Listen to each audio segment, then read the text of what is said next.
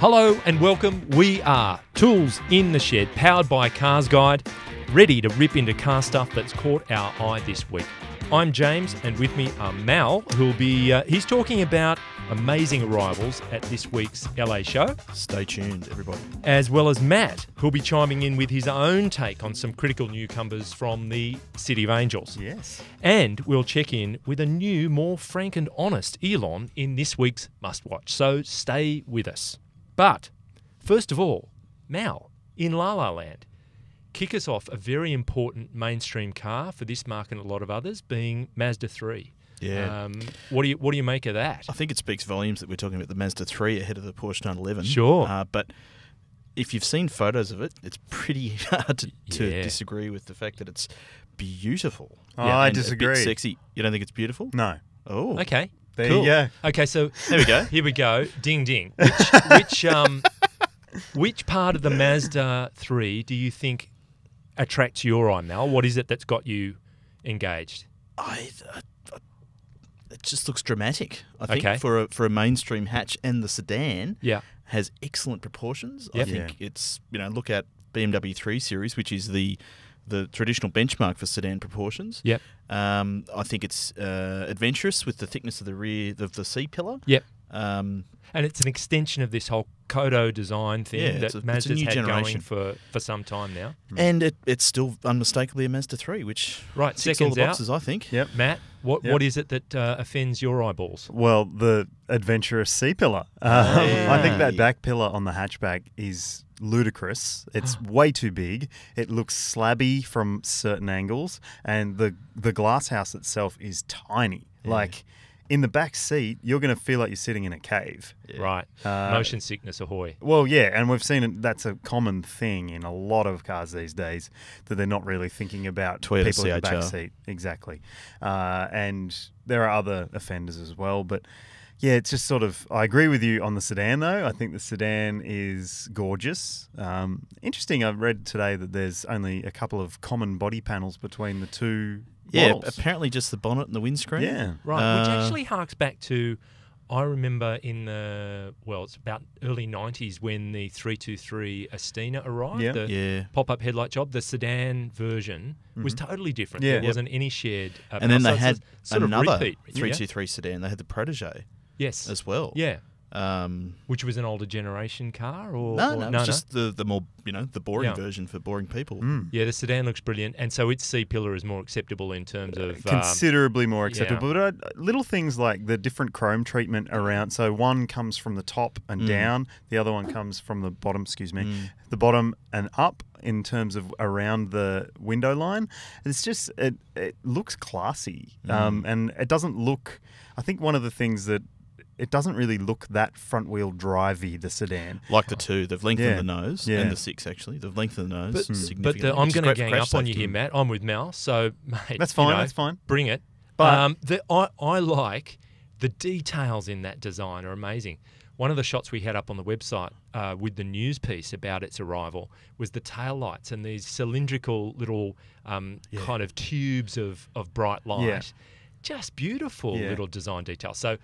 understanding what you're saying about a visibility thing, I think as an overall design, it's got a lot going for it. Yeah, we'll have to see. But look, I'll probably be proved wrong. I'm not a huge fan of the current design language of Mazda 3 anyway. Okay. So, yeah. The looks are just part of the story, though. Under the skin, it's a completely new car. Good point. Second generation Skyactiv. Yep.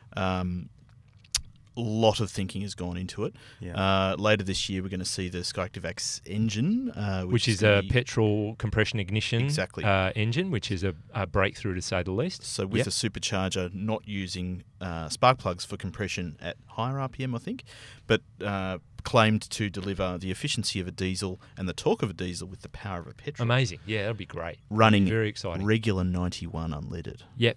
Very impressive technology. Yeah. So mainstream car bringing world first stuff and looking good. So hopefully they've also addressed things like lack of rear seat space and Yeah. boot space for the hatchback, because that's what's let it down a lot in And recent years. you can only get to grips of that when you actually physically Exactly. are, driving the car, experiencing it, all that stuff. And they are moving to a torsion beam rear end instead of the independent rear end, which should save space and therefore leave room for more boot and back seat. Their argument is that it's for refinement more than anything, but it's also cheaper. Yeah. But I think most Cheaper of and us, easier to package. most buyers would prefer a bigger back seat and a bigger boot. Yeah, Yeah. good point. And Renault's proven you can do a lot with a torsion beam rear end. Yep. Yeah, exactly. All right. Wow, amazing. So, Yeah. Mazda 3. second cab off the rank, Mal. I'll go to you again because it's sort of in your part of the world. You're a big Jeep aficionado. We've got one called. Well, It's not a mate, mountains joke. you're the one with the picture of yourself standing on top of a Wrangler in the Rubicon Trail or something. Isn't it? Yeah. I was there. He's Yeah, proud. and You do. standing on top of a Jeep. Yeah, okay, Now, righto. this one is subtly named. It's the Gladiator, and it's a dual cab ute, effectively. So this Yeah. is something that's been longed for, talked about, Teased. finally arrived. We've seen concept versions for It looks probably 2 decades now. suitably tough, Yep. quite big. Yep. Give us your thoughts. It's effectively a JL Wrangler, which is an all-new car Yep. with a ute tray attached to the back and a longer wheelbase again. Yeah. And long will be the operative word there. Right. It is 5.5 metres long. That's a big vehicle, isn't it? Yeah. So does that mean you can have your dual cab space and also have a decent tray? I suppose, because Yep. often the compromise with a dual cab, isn't it, that you get all your people in, and then ironically you don't have a lot of load space out the back. And the Wrangler Ultimate, the 4-door wagon, already the back seat is kind of what a dual cab ute gets anyway. So they can't afford to lose any, really. But clearly for American buyers, they need a decent tray length. Yes. And so you need extra wheelbase and extra rear Yes. overhang for that. Yeah. Not sure what it's going to mean for its off-road capability. It'll be really stable on a steep climb, but that ramp over angle can't be too impressive. No. Yeah. Good point. At also- that length, the wheelbase is immense. And with a solid front axle, imagine what the turning circle's going to be like. The geometry of the whole thing looks a little bit challenged, and I think that the fact that it's got such a long wheelbase, and it is that long, 5.5 metres, so it's longer than a Ford Ranger Wildtrak By more than 10 centimetres. Yeah, and Which is long. That's a lot. But it doesn't, to my eye, it doesn't pull off its proportions very well at all. Yeah. It looks really awkwardly long. It bit does. like an aftermarket VS Commodore ambulance ute. I Yeah. think with the car, Look it up. you were talking about turning circle. I think with the car, you get a couple of little scooters to act as like bow thrusters to help you just edge it into a car park rather than having be to good. actually turn it. But Maybe it's got rear steering. the first thought that occurred to me was that if you're looking for a work truck and you want to make a different decision to the usual suspects like a Ranger or a Hilux, this would be perfect because it doesn't say I've spent an obscene amount of money like an X-Class Merc. Yeah. But it says I've gone for something different. It's Yeah. tough. It's kind of a working vehicle. I think it would have a lot of appeal. And theoretically, it should tow well. Yeah. You know, the US Yeah. rating's 3.5 tonnes. That doesn't mean ours will, but Yeah. it's, wheelbase equals towing stability generally. Sure. And we love to tow. I'm really looking forward to, at some stage, trying to get to grips with one. Now, that's the question for Australia. Do We we are know? getting it. We are getting it. So They that's won't fantastic. confirm when. Uh-huh.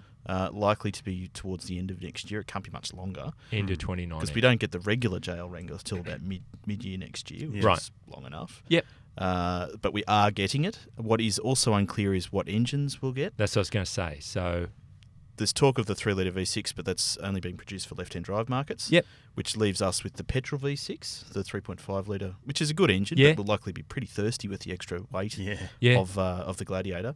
And the 2.2-litre turbo diesel, which we expect to get as well. Fine. Sounds a bit meagre for a car of that size, but I hate to mention the Ranger 2-litre again. Yeah.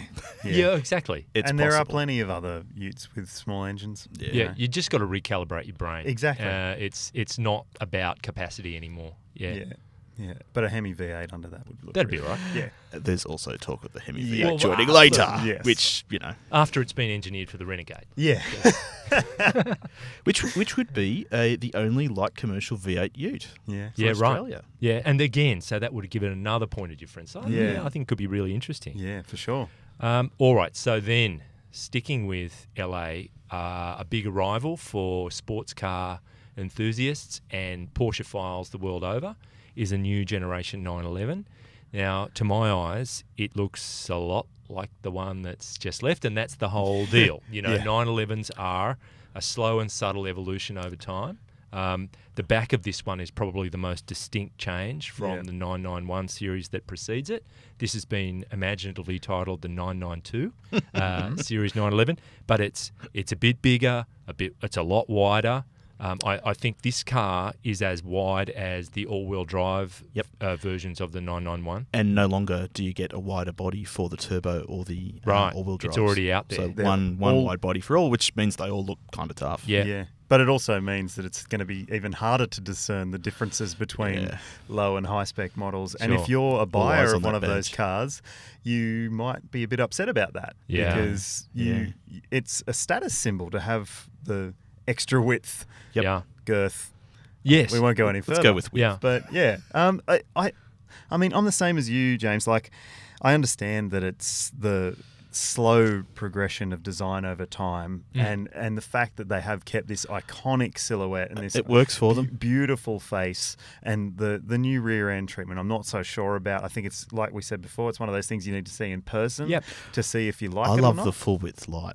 Yeah, I love the drama of it. It's a very Volkswagen Group seems to be doing that across everything at the moment.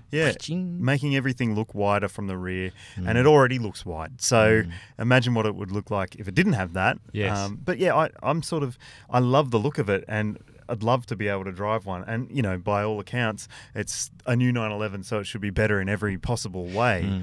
But I think the thing is, when you stack it up over these various iterations.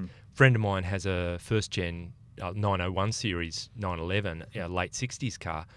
We photographed it with a 991, and the 991 just looks immense. The original 911 looks like a delicate little tiny car. This is bigger again. You just have to get your head around a 911 being this big. It needs to be, though.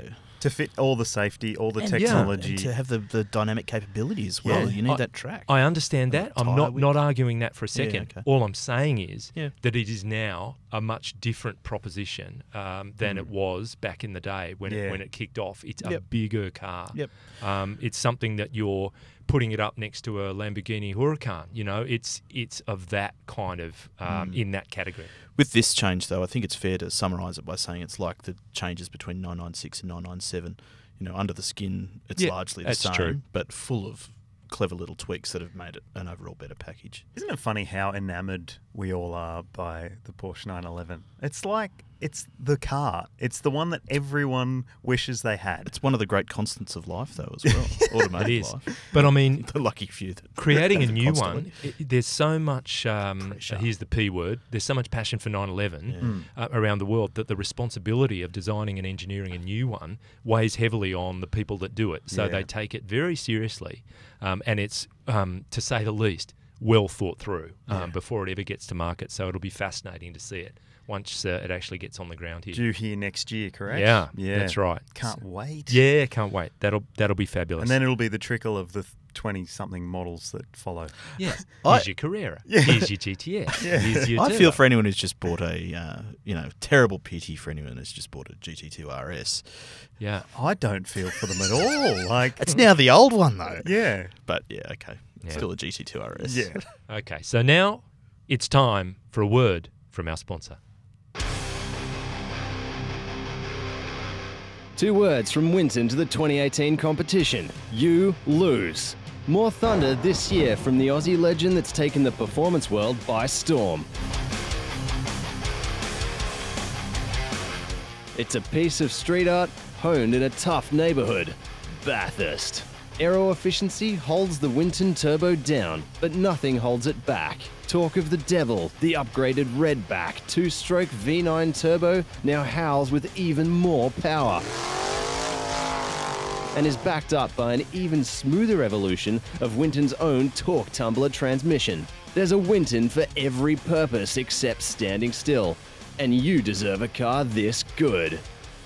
The 2018 Winton Turbo. One look says a lot, one drive says it all. Information not based on facts. Allow 6 to 8 months for delivery. Not intended for highway use. Store in a cool, dry place. Actual results may vary. Do not use if seal is broken. Dry clean only. Keep frozen until ready to use. Remember to dial before you dig. All right, so of course, we all know that the Frosty 5000 was having its demo run at the Newcastle round of the supercars last weekend. Of course, that was an absolute triumph for all that caught it on the broadcast. I did. I thought it was spectacular. Lots of lateral thinking. Yeah, so Not Frosty much sent us a movement. pic. For people looking on YouTube, you'll be able to see it. Sadly, Frosty Winterbottom couldn't make the drive. But actually, it was an opportunity. It was an historic pairing of Axel Alcock and Wolf Wheeler. Great grandsons of Winton's founders, Ern Alcock and Horry Wheeler, stepped up and they jointly drove the car. You can see in the pic there, giving it full This wheel. car is evolving in an interesting direction. It is. It's a fantastic car. So Axel, good name. some durability issues during the demo, but the category is looking rock solid for 2019. So keep an eye out. The Frosty 5000, absolutely fantastic. Going to be special. So keeping with LA, Matt, we've got the Audi e-tron GT concept, which Porsche. causes Mal to make strange grunting noises. I've been But warned not to make grunting noises. it on is the a mic. superbly proportioned and beautifully designed concept car. It looks Muscular. close to a production-ready kind of deal. What do you reckon? Very, very close. This is going to be Audi's take on the Porsche Taycan, essentially. Yes. If you look at the roofline, it's all Taycan. And the rear wheel arches and pretty much everything about it. But geez, Audi's design language just applies beautifully to the shape of this car. Yeah. Anyone who thought that Audi had started to go boring and safe and bland with their styling, take a look at this. And you know, it's going to have all the right things to appease the technophiles out there that want Audi to push the basket out there when it comes to having high-end tech in their cars. You know, electric, it's going to have heaps of range. It's going to be fantastic to drive, no doubt. It's going to be fast. It's going to have insane acceleration. And it's going to look really good while it does it. But yeah, like you say, concept, I don't think it's far from reality. No. Well, Some that's the different thing, wheels is that on it. sometimes Slightly different wheels. concept is code for this is what's coming. Yeah, the wing in the mirrors next will year be or so. slightly bigger. The And wheels sometimes slightly concept smaller. is complete fantasy. Yeah. This is very much the former rather than the I latter. am surprised we're seeing this concept before the production Taycan, though. I would have thought that, Yep. you know, it all seems to have been about Taycan so far. Yeah. But the thing about these newer performance electric cars is they're ready to accept a charge cable as thick as your forearm, you know, and ready to cop very high-powered charge, go back to full strength rapidly. So it's advancing that kind of technology at the same time. And it's interesting to see Audi doing a sporty 5-door coupe-style vehicle in addition to the e-tron SUV. And where else do they go from there? I mean, we spoke last week about R8. Do they need something in an R8-style body when they've got practical offerings that can package the stuff a bit better? Because, And do the you know, performance. if you've got extra length, then you can have extra batteries and it'll balance the weight better with the performance that you can get. It's a bit as you were theorising, Matt, having your recent experience with R8. Do you just let that car finish with dignity and say, okay, it's an Atmo V10, that's the end of an era, brilliant, that car's retired. Yeah. And Unlike all of a BMW, sudden, hello future. That's made a hybrid supercar with the i8. Yeah. Yeah. Yeah, so Fair enough. it's more than trying to, you know, tweak it up to get by on regs as time goes by. Much more dignified, just say thank you and sayonara. I'd love for to your hear what service. Elon's got to say about it, though. Yeah. We may hear shortly. Yeah, I don't know. exactly. We'll He'd no be doubt worried. hear at some point. He'd be We worried. should be worried. Now, we've spoken about various cars that are coming here. One that looks dodgy at best.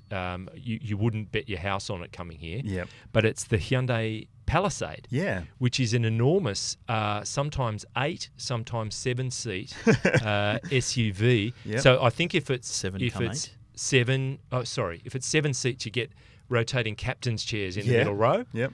If it's 8, it's all fixed seating. Yep. But it's like the immense, Honda Matt. Odyssey. Tell us all about it. Well, it looks immense, Yes. right? Yeah. But it's not that. Well, it's smaller than a Mazda CX-9. Still. Is it really? Yeah. Okay. And not that much different to a Toyota Kluger. Is Okay. the wheelbase longer than the Santa Fe? Yes. Right, so it's longer wheelbase, longer overhang version of the Santa Fe. Yeah. Right. So it's like if you dripped some magic fluid on top of a Santa Fe and it had an expansion of 25%, that's sort of that's it. the idea that they're Because going for. proportionally, just looking at the images of it, Yeah. it causes you to think that it is it's got that very deep grille that gives it a kind of thickness and Truck-like. solidity. Yeah, and that's going to appeal to the North American market, which is the target market for this vehicle, Very much because so.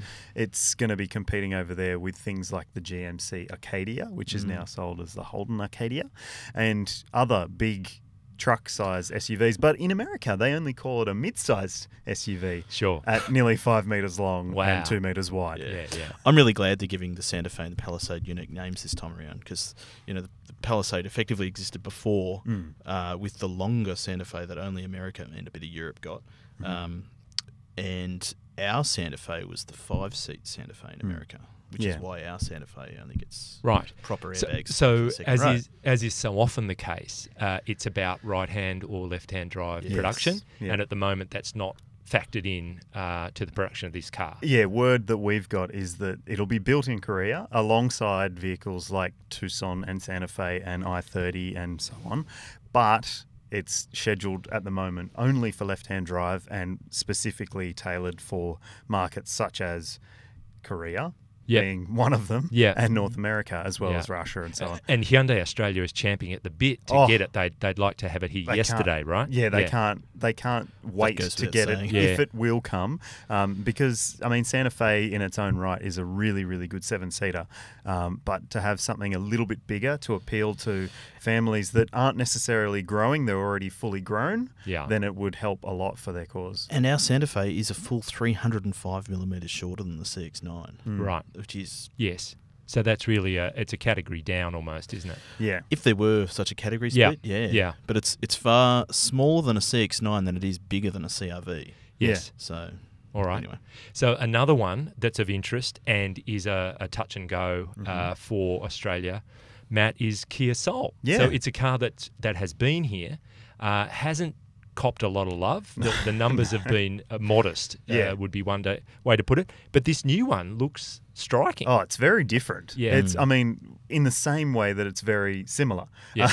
Because it's got that very identifiable body shape of the Souls that have come in the years before, but they've gone quite eccentric with the front and rear styling of this car. Yeah. The front is very linear and quite square, and gone is the tiger nose grille that Peter Schreier has championed for so many years. Wow. And at the back, there's like this wing-style tail light setup, which looks like the winglets on the end of plane wings. Yes. They're just as effective from an aero point of view. No doubt. Yeah, it trails vortices off the back of the car. Chemtrails as you speed past. Yeah. It's cool going through a cloud. Yeah. And then, so it's an interesting car. In America, it's going to be offered in 3 different lines. So there'll be the X line, which will look like a small SUV more than it has in the past. Bit chunkier, wheel arch guards, that sort of stuff. And then there'll be the GT line, which is the sportier looking one. If you have a look at our story online, it's the red one. And then there's the lime green one, which is the Kia Soul EV. Yeah. And it's the chance of coming to Australia. Yeah, wow. So, surprise, surprise, Kia has said in the past that it really wants to expand and do an electric car program, have a few different models offered from 2019, 2020, 21. This is one of the cars that apparently could form part of it. It makes sense to have this car as part of the lineup because it could appeal to buyers of small SUVs that maybe hadn't considered a Kia Soul previously. Sure. Makes so much sense. Sure. And if you think about it, it's likely to just be a Hyundai Kona. Well, Soul body. Yeah. Which is, sharing electric bits. Maybe. Potentially, And take your point about the looks. The rear end is going to strike people different ways, I suppose.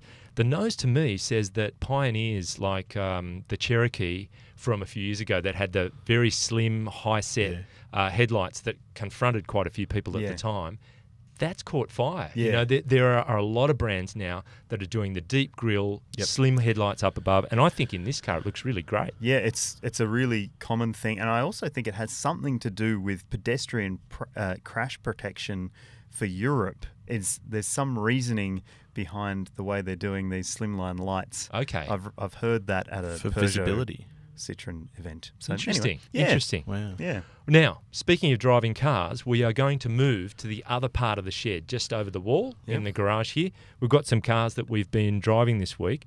And first of all, Matt, speaking of larger SUVs, as we were with the Palisade, this is a decent-sized family bus. Yeah. What have you been steering? The Lexus LX570S. Now, the S is because they probably were smart enough not to call it Sports or Sport Edition. Yeah. Or even F Sport. Yeah. Yeah. Because, you know, that would be a lie. So S is for spacious. It is for spacious.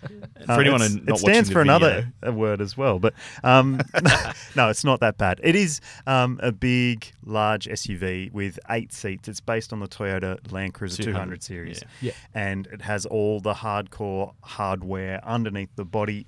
My week with the car was not spent off-road at all. I spent a lot of time just doing the things that you might do in a car of that size, driving to and from work, you know, running around, urban, bit of country road driving, and I was disappointed with it. But would it be fair to say, given its heritage or what it's based on, that if you did take it off highway, it would be pretty capable? If you weren't scared of ripping off Chipping the a body, rim or the body kit. Yeah. To me, they seem to be... So it started life looking a lot like the Land Cruiser, and through the probably decades since it first appeared, they've just extended the body kit further and further and further to disguise it from the Land Cruiser, but also it's kind of compromised its off-road ability. Yeah, just over a decade. But, you know, it does still have adjustable air suspension, so you can raise and lower it if you need to. Can you bounce the front of it at the lights? No. Okay. I tried. Oh, how I tried. No, Might take an aftermarket override that. Yeah. It's also got some really interesting things. Like, have you heard of the Shimamoko grey trim that Lexus involves in some of its cars? No. Shimamoko is like a process where they will have, they'll use real wood and refine it to the point over 38 days that's when they'll get... Where it becomes carbon fibre. It's a long time in the slow cooker. It becomes a steering wheel after 38 days of Japanese hand craftsmanship. Right, because carbon fibre is too easy to form these days. Wow. So, well, that is just quintessentially and Japanese labour's isn't it? cheap. That kind of thing. And if you look at it and you go, yeah, it's wood grain, so what? Right. But then if you think about that, you realise just how much care and intricacy Lexus has for its cars. It's kind of like pub ammo, but in this case it'd be country club ammo. You know, you pull into the car park and say, see that steering wheel? Yeah. You know how long it took to make that? 38 days. Yeah. You know, it's that kind of stuff. Yeah. Take your wedding ring off. Is that worth paying $170,000 or near enough? For some people. 170 is it up to? Yeah. Gee whiz. Yeah, it's expensive. All right, so an SUV for less money than that, Mel, is one you've been living with for some time. Back on CarsGuide brand. Fill us in. I'm now 4 months and about 8,000 kilometres into my long-term test of the Hyundai Santa Fe Elite, which is the second from the top model, and the one Richard picked as his sweet spot from the Australian launch. Yep. Matt drove it in Korea on its initial launch. It's good. It's no longer the newest large SUV on the market, but it's probably the most exciting still next to the Acadia. It looks great. I got to say, I'll put my hand up. I think it looks terrific. So you don't like the look of the Palisade, but you do like the look of the Santa Fe? I don't think I said I don't like the Palisade. Okay. All right. Mate, you're throwing the accusations willy-nilly here. Putting words in his mouth. A lawyer up and go you. What sort of journalist am I? But it does have that twin with the Santa Fe. Twin light thing that we were talking about. It's not just twin lights. I think it's like 5 different levels of lights. Yeah. Which you can read all about in my story. Appropriate to Christmas. That's good. 5 levels. So how would you summarise these 4 months? It's been good, bad, indifferent? So for us, it's the first time we've gone beyond a mid-size SUV, and it's a good way to do it because it's probably the smallest of the large SUVs. But it's, as I said before, it's quite close in size to the CR-V, which is very much a mid-sizer. So it's not that different to a CR-V, but costs more, a bit heavier. Okay. You do get the 7 seats, but one big learning we've had is that you can't use the back seats. Really? The third row when you've got 2 child seats fitted. Sure. Because you can't get in. You can't there. fold the seats. Yeah. Right. Yeah. But handy to have them there in the long term. And anything that you've been surprised by? You went in with some preconceptions that have been blown out of the water? It's a comfortable thing, but it's full of clever thinking. Okay. Clever thinking you'd expect to come from the Germans. One feature is kind of shared with the Germans, but my favourite things is the rear occupant alert. which effectively stops you from locking the car with someone on the back seat. Oh, that's good. I.e. your kids or your dog. Yep. And also the, what do they call it? The side exit alert, which is similar to Audi's warning for oncoming traffic, but lets you know if you're about to open your door onto oncoming traffic, and can also prevent you from unlocking the back doors. I thought that was especially for the mafia. You know, side exit alert. When you're going around the corner, just open the door, shove. Yep, They done. call the mafia in Korea? Is there? Anyway, I don't know.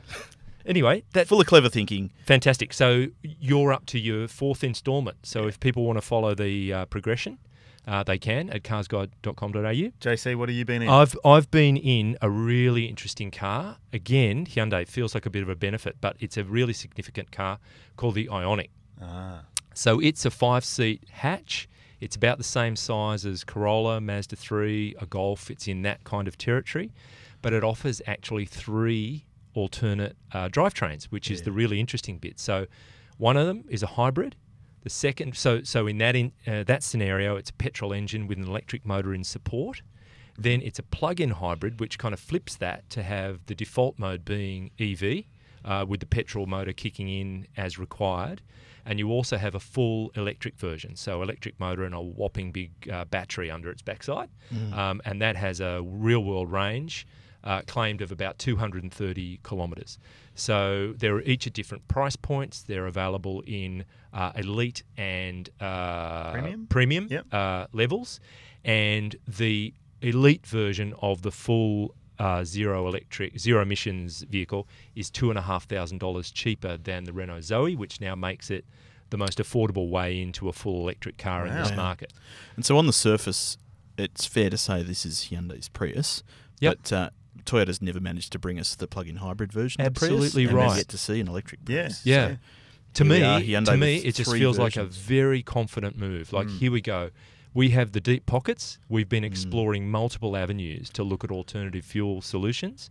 And for the time being, we're going to offer you 3 of them. And also, they're chugging away on hydrogen and fuel cell and all kinds of things. So a very impressive move. And it's the first time we've seen it from a mainstream brand to approach with plug-in and full EV and hybrid. You might have BMW, I think, and Mercedes have plug-ins, and BMW has an electric car as well, the i3. But to do it at this price point, like, it's aggressive. Mitsubishi have done EV with the iMEV and plug-in hybrid with the Outlander, but they haven't done a series hybrid, like and arguably not at the same time. So understandably, they're hoping that a lot of fleet customers will be interested in this car, and they're actually taking a punt and saying that the electric version, the full electric version, will account for 50% at least of sales. So it's not about volume. This is very much a statement and a kind of halo in terms of where the brand's going. They must have been so careful to pare that pricing back too, to keep them accessible. Too right. Isn't it funny though how hybrid, 5 years ago hybrid was a bit of a dirty word essentially in the industry, but now, Toyota Camry hybrid, 50% of all the Camrys they sell are hybrids, and they can't keep up with demand. And Corolla's just gone 50% hybrid in the model mix as well. And this is, it's a sign of the times, obviously, but it's also a sign of consumer expectations shifting and acceptance. But you're right. You're right on the hybrid. As soon as you hear that whirring noise, you know it's a cab that's about to cut you off. Exactly. But also, it just plain suits the urban driving that most of us do. All right. Well, that's fantastic. Good wrap up. We now move on to the segment we all know and love as Muskwatch.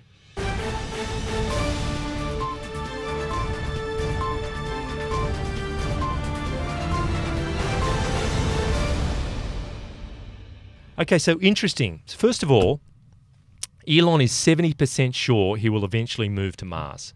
Is he going to heaven after that? Could be. It's a short step. So in an interview with Axios, which is a news channel on HBO in the US, this week, he said a lot of things, but arguably the biggest news is he's as intent as ever on becoming a Martian. Right?